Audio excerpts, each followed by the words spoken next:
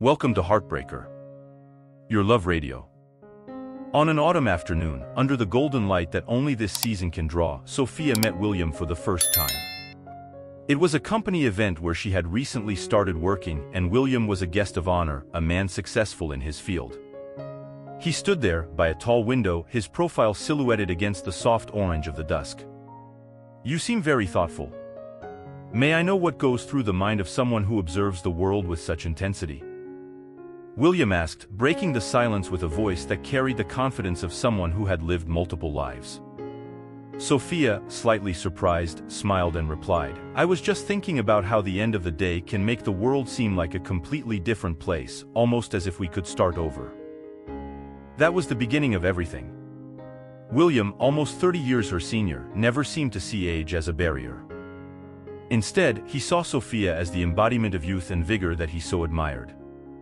And Sophia, for her part, found William's maturity and wisdom something that brought her a sense of security and admiration. "And never let the extra years make you think we have less in common," William said in one of their many long conversations as they walked together through a park, watching the leaves fall in a colorful carpet under their feet. "I don't care what others think," as Sophia stated, holding his hand more firmly. "What we have is rare and precious."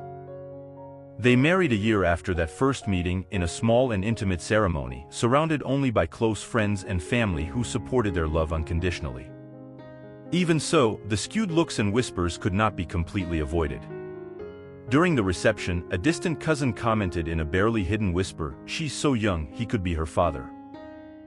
William, always the gentleman, simply squeezed Sophia's hand tighter and said loudly enough for everyone to hear, "True wisdom is not in judging appearances, but in celebrating love in all its forms. I am happier now than I have ever been in my entire life." Married life was a journey of joy and mutual discoveries. Sophia never tired of hearing the stories William had to tell about the places he had visited and the lessons he had learned over the years. In turn, William delighted in the energy and passion that Sophia brought to his life. "Being with you makes me feel like I still have so much to live for," he told her one quiet night, watching the starry sky from the backyard of their new home. With you by my side," Sophia whispered back, "I feel like we can face anything." And so, despite the challenges and the criticism, Sophia and William built a life filled with understanding and mutual respect, firmly anchored in a love that defied conventions and celebrated the union of two souls truly meant for each other. On a day that began like any other, Sophia suddenly found herself thrown into the midst of a whirlwind of fear and uncertainty. William, always so vigorous despite his age, collapsed on the kitchen floor while having his morning coffee. The sound of the breaking cup was a grim harbinger of what was to come. "William, talk to me, please." Sophia cried out, kneeling beside him, her heart beating out of sync with the eerie quiet that had fallen over him. At the hospital, the doctors confirmed the feared diagnosis, a stroke. While William was unconscious, Sophia spent the days by his bedside, holding his cold hand, silently pleading for his recovery. "You have to come back to me, William. Don't leave me here alone," she whispered night after night. After agonizing days, William finally woke up, but the doctors were cautious in their predictions. "He will need a lot of help and patience.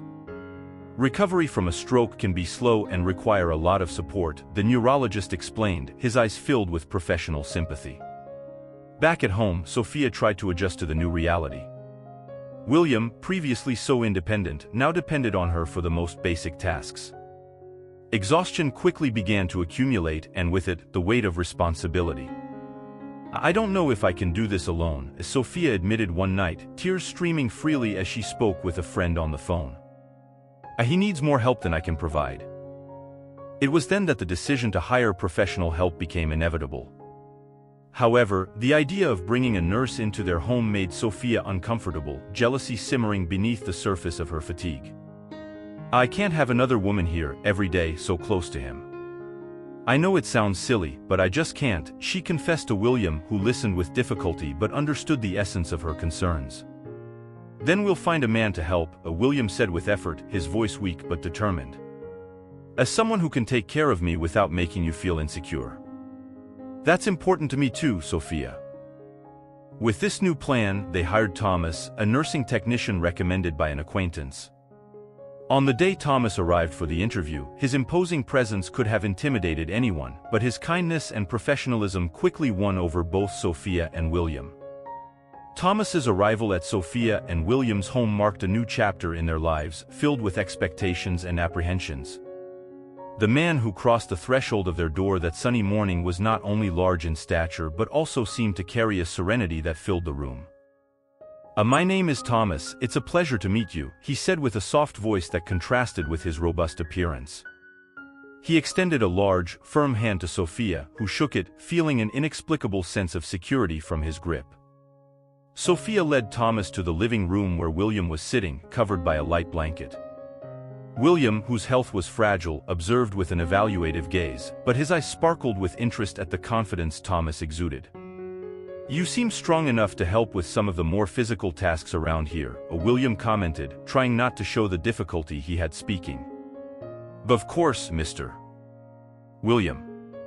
I have experience with many types of care, and I'm here to help with whatever is needed," Thomas replied, with an encouraging smile. "You will be in good hands," Thomas assured with a calm smile, looking into Sophia's eyes with a confidence she did not expect to find. "I will take care of him as if he were my own family." Sophia watched the interaction, feeling a mix of relief and anxiety. We need someone who is patient and understanding. William is recovering, and each day might be different from the last." I understand perfectly," Thomas affirmed, nodding his head. "Recovery after a stroke can be unpredictable, and I am prepared to adapt the care as needed for Mr. William." After the initial conversation, Thomas began to ask specific questions about William's routine, his medications, and his rehabilitation exercises. Sophia answered, impressed by the level of detail and the knowledge that Thomas demonstrated. "It's important we maintain a routine, but we must also be ready to make adjustments when necessary. I will ensure that Mr. William feels comfortable and safe," said Thomas, as he took some notes in his notebook. William, normally a man of few words since his stroke, nodded in approval, clearly pleased with the choice of Thomas as his caregiver. When Thomas turned to leave the room and start his first day of work, Sophia followed him to the door. "I really hope this works," she said, her voice laden with cautious hope. And I need to believe it, because there is no other option," as Sophia said, her decision clear in her voice, even though her heart was still heavy with the burden of what was to come. "You're doing everything you can, and now I'm here to help," Thomas responded, looking directly into Sophia's eyes. "Don't worry, we'll make sure he gets better together." Thomas's confidence was contagious, and for a moment, Sophia felt a weight being lifted off her shoulders. She knew the days ahead would still be difficult, but Thomas's presence brought a new element of support that she desperately needed. Returning to the room, Sophia looked at William, who was watching Thomas arrange some medical supplies. There was a glimmer of hope in William's eyes, a sign that perhaps things might really start to improve. With Thomas by her side, Sophia felt that they could face the day-to-day challenges with a new strength, a shared strength that seemed to promise better days ahead. The weeks following Thomas's arrival were a mix of relief and new adjustments. Sophia saw William's progress each day, still slow but steady, under Thomas's attentive care. She was grateful, but a strange feeling began to nestle at the bottom of her heart. One day, as Thomas was arranging William's medications, he commented to Sophia, "You know, I really admire what you do for your husband. Not everyone would have the dedication that you have." Sophia, surprised by the compliment, felt her cheeks blush. "Oh, I thank you, Thomas. It's just love, I guess. We do anything for love, don't we?" Absolutely," Thomas agreed with a smile. "It's rare to see a love like yours." That conversation echoed in Sophia's mind in the days that followed.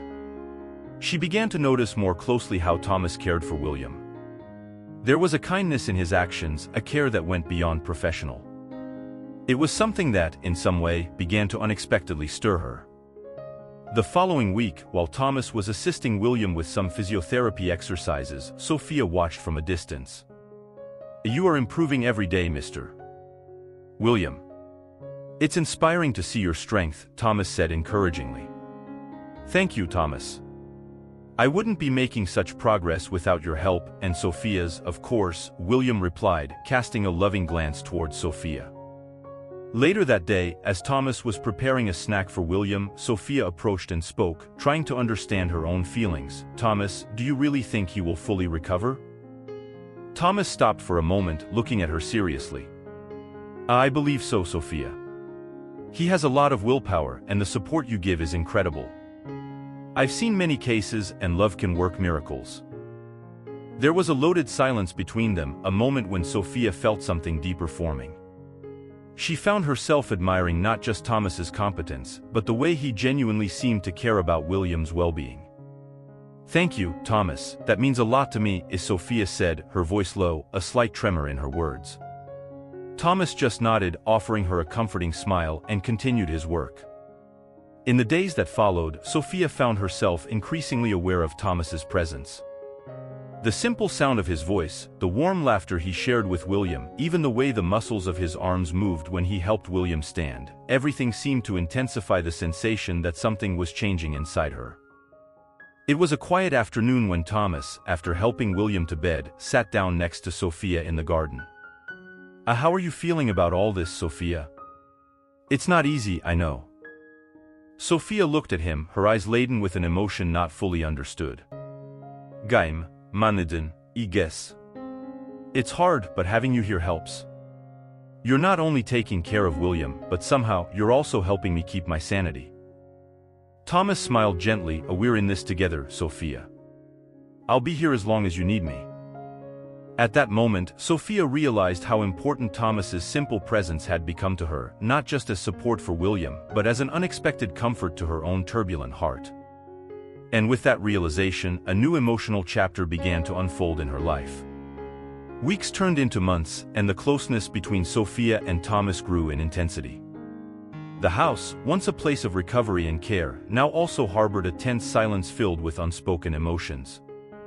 One evening, while William rested upstairs, Sophia and Thomas found themselves alone in the kitchen, preparing dinner. The atmosphere between them was different, charged with a palpable electricity. Thomas chopped vegetables with precise movements, each action seeming choreographed and aware. "You've been quiet today, Sophia. Is everything all right?" Thomas asked, breaking the silence that stretched between them. Sophia hesitated, her hand pausing over the salad she was preparing. Yes. I'm just thinking about everything, you know? The past few months, the changes." Her voice trailed off into a whisper. Thomas put the knife aside, dried his hands, and approached her. Sophia, if there's something you need to say, or if something is weighing on your heart, you can tell me. We're in this together, remember?" She looked at him, her eyes filled with palpable conflict. I just don't know how to deal with what I'm feeling. It's too complicated, and I'm afraid of making things even more complicated." Thomas took her hand, a simple gesture but loaded with meaning. As sometimes, the heart doesn't choose the ideal time or situation to feel. And despite everything, we can't ignore what's happening between us. The touch of their hands sent a shiver down Sophia's spine. It was a feeling she had suppressed for weeks, but now it seemed to demand attention. "I don't want to hurt William. He doesn't deserve this." "I know," Thomas agreed softly. "And I never wanted you to be in this position. But, Sophia, we didn't plan this. It happened." Their eyes met, and for a long moment, they just looked at each other, the world around them seeming to fade. It was Thomas who took the decisive step, closing the distance between them. Their lips met in a kiss that began hesitantly but quickly deepened with a suppressed passion. When they finally parted, the silence that enveloped them was of a different kind, a silence of understanding and acceptance of the consequences of their actions. What are we going to do?" Sophia asked, her voice trembling. I don't know. I just know that I can't stay away from you now, not after this," Thomas confessed, his voice reflecting the intensity of his emotions. Sophia felt her heart weigh heavily with the reality of his words. They had crossed a line that would change everything forever. The implications were enormous, not just for them, but especially for William, who remained unaware of the emotional earthquake occurring beneath his room. And now, she murmured, more to herself than to him. "And no matter what we decide," Thomas replied, holding her hand firmly. "I will be by your side."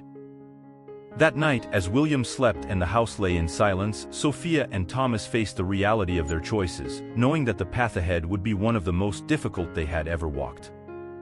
The days following the kiss between Sophia and Thomas were laden with palpable tension. Both knew they could not ignore the consequences of their actions, nor continue living in the shadow of a secret that threatened to collapse the fragile balance of their lives. On a gray morning, while William watched television in the living room, Thomas found Sophia in the kitchen, his eyes revealing the weight of an imminent decision. Sophia, we need to talk," Thomas began, his voice firm but low. What happened between us? I don't regret it, but we can't continue like this. It's not fair to William." Sophia, whose hands trembled slightly as she held her coffee cup, nodded, the gravity of the situation reflected in her expression. "I know, Thomas. I feel the same. We can't let this continue. It's too much. I've thought a lot, and the only solution I see is to leave my job here," Thomas said, each word weighing heavily on him like lead. "I can't be so close without wanting to be with you. And that's not right while I'm under the same roof as William." Shock and pain were evident on Sophia's face. "But, Thomas, you are the best thing that has happened for William's recovery. How can I ask you to leave?" I am a professional, Sophia, but I am also a man, and my feelings for you are affecting my ability to maintain that professionalism. It wouldn't be ethical to continue," he explained, the decision clear in his eyes despite the pain it caused. Sophia set the cup down on the table with a small click, the sound highlighting the silence that followed. And what are we going to do?" she asked, her voice faltering. "I'm not sure. I just know that I can't stay," Thomas replied. Maybe it's for the best. It gives us time to think about what we really want." The idea of distancing herself from Thomas filled Sophia with deep sadness, but she knew he was right. They needed space to understand what those emotions meant, away from the complications of being together every day. "You're right," as Sophia agreed, tears beginning to form in her eyes. "It's the right thing to do. For William, for us, for everything that is right." Thomas approached, holding her hands between his. "I never wanted to cause pain to anyone, especially you. Please believe that." "I believe you, Thomas. And thank you for being so honest, for being so honorable," Sophia said, allowing herself a moment of vulnerability. That day, Thomas prepared everything for his departure, and as he said goodbye, a heavy silence fell over the house. William, oblivious to the emotional turmoil unfolding, merely nodded his head, thanking Thomas for his services. After Thomas's departure, the house seemed strangely empty and quiet. Sophia felt the weight of the void left by him, and as she looked at William, who continued his routine, she wondered about the choices we make for love and the tortuous paths the heart decides to follow. It was a moment of deep reflection on the pain and beauty of human feelings, a chapter that closed with difficult decisions and broken hearts. Thomas's departure left a palpable emptiness in the house and in Sophia's heart. Every corner of the residence seemed to echo memories of shared moments, each carrying a sweet bitterness. Sophia felt dazed, lost between what she should feel and what she truly felt.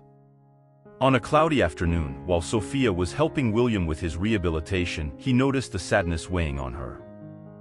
Sophia, you seem distant. Is everything okay?" he asked, his voice weak but concerned. She smiled sadly, forcing a lighter tone. "I'm fine, William. Just tired, I guess." William held her hand, looking directly into her eyes. "You've never been good at lying to me. If something is wrong, I would like to know. You don't have to carry this alone." William's words were like a permission that Sophia didn't know she needed.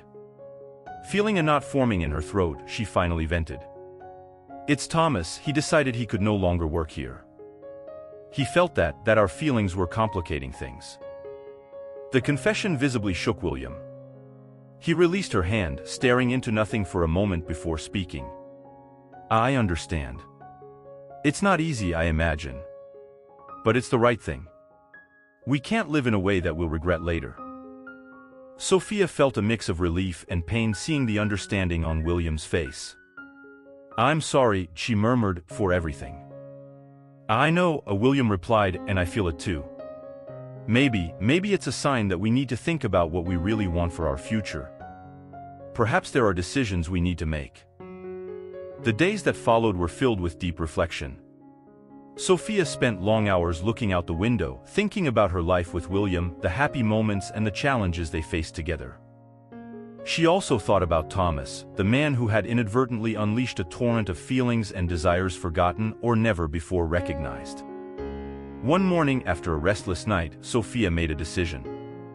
She found William in the living room where he was reading the newspaper and sat down beside him. William, we need to talk about us, about our future," she began, her voice firm but filled with emotion. William put the newspaper aside, his expression serious. "I was expecting this. What have you decided?" Sophia took a deep breath. "I love you, William, and I always will. But I feel that I need some time for myself. There are things I need to discover about who I am and what I really want." William nodded, painfully aware of the honesty in her words. I never wanted to hold you to a life that isn't fully yours. If you need this time, I understand. I just want you to be happy, Sophia, even if it means being away from me." I don't know if I'm making the right choice," Sophia confessed, tears starting to stream down her face. "But I feel that I need to explore these feelings, understand what they mean to me." William, with great effort, reached for her hand.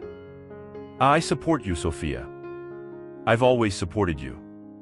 And I will always love you, no matter where you are or what you decide to do." With this difficult conversation, Sophia felt a mix of liberation and sadness. She knew that the steps ahead would not be easy, but she also understood that it was necessary to confront these issues to truly live the life she felt was hers. The weeks following the decisive conversation between Sophia and William were marked by a sense of freedom mixed with deep melancholy.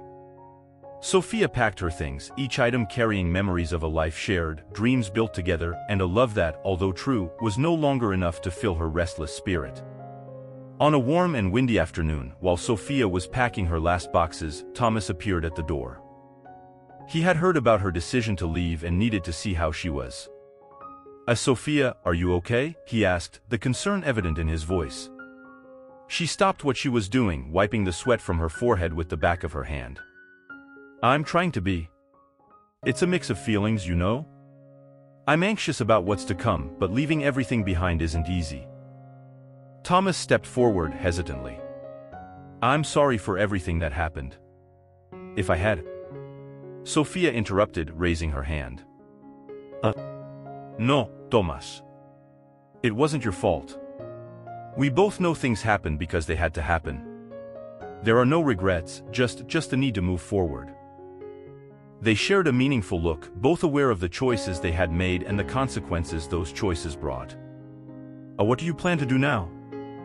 Thomas asked, changing the subject, trying to bring some lightness to the moment. Sophia smiled, a sad but sincere smile. "I'm going to travel a bit. I've always wanted to see the world, you know? And then I'll try to figure out what I really want from my life." Thomas nodded. "You deserve to find your happiness, Sophia. And if you need anything, know that I'm here." "Thank you, Thomas. That means a lot to me," she responded. "And you, how will you be?" Me? Well, I'll continue my work. Helping people, it's what I do best. Maybe, in time, I'll also find a new beginning." They embraced, a long and tight hug, charged with everything they had shared and all that they still hoped for the future. When they parted, both felt that a chapter of their lives was closing, making room for new stories to be written. "Take care, Sophia. And don't forget that wherever you go, you have a friend who cares," Thomas said, with an encouraging smile. "I care too, and you will always be my friend, Thomas." "Thank you for everything," Sophia replied, with tears in her eyes. When Thomas left, Sophia took one last look at the house that she once called home. She felt strangely light, as if she was finally breathing after a long time. She closed the door behind her, her steps firm and determined.